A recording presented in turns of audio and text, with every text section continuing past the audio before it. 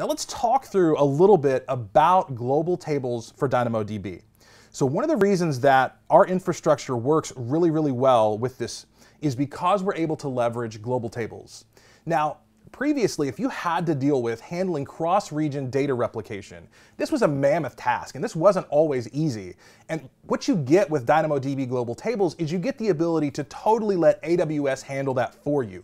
You don't have to deal with the weight of that yourself, and that's huge, because that can be very difficult and complex to get right and to get the kind of latency that you want, which in many cases is going to be less than 3 seconds. But what we see with global tables on DynamoDB, at least in my testing, is we're generally able to get sub 2-second latency with our data, and I want to illustrate that to you. But first, we need to create these tables.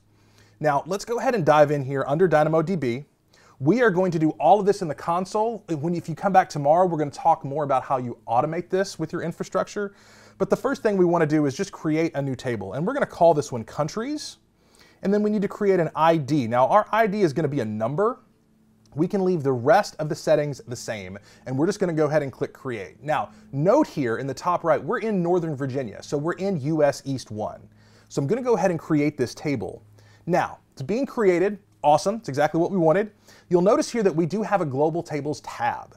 So once your table gets created, this is where you're going to go to configure other regions. And one of the great things is, even though there's multiple steps required to create your global tables, the console will walk through this with you. You can still do this manually.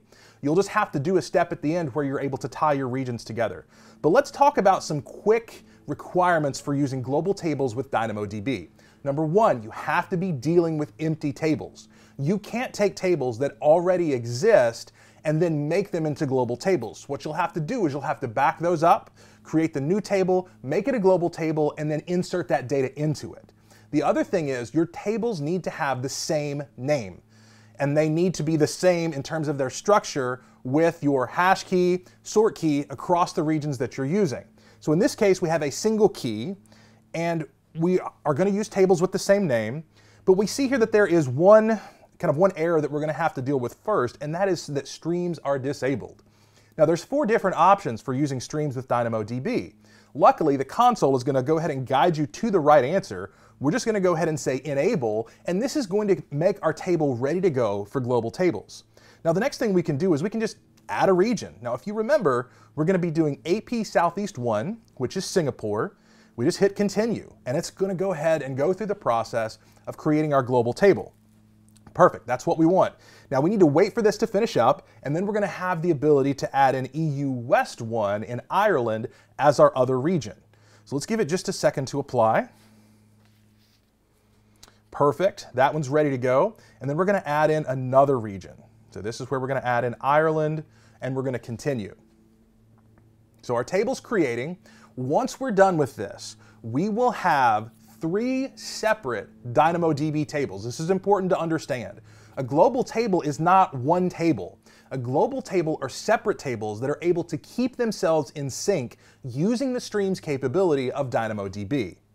So you can see here that we also have some data. We actually have metrics that are tied to the relationship and the communication between each of the regions in our global table, and we can learn things like the latency that exists and the pending replication count. And you can tie alarms to this.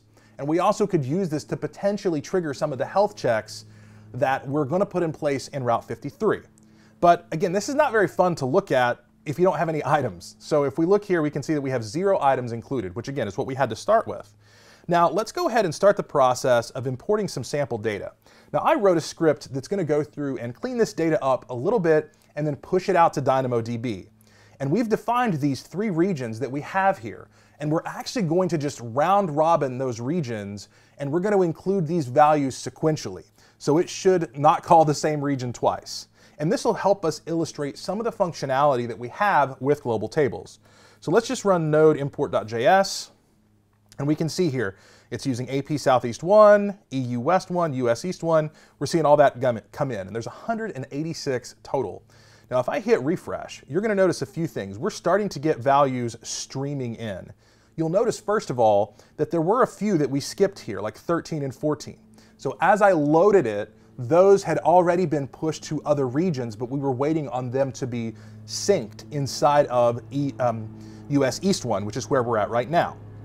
And so if I actually go through on this and I hit refresh, we're going to see that this continues to pass in new values. You can see, for example, that we have 3 columns here that are managed by AWS. This is a part of how global tables works.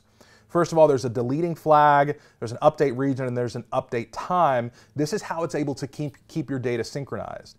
But as we continue to reload this, we're going to see that there's more and more values. And we could even move on past 100 items. We're going to see that there's going to end up being more. As I mentioned, we're up to 115 now, and we'll be finishing up here in just a second. And we're at 133-ish or so. We're going to see all of this kept in sync for our global tables. So that's exactly what we want to see.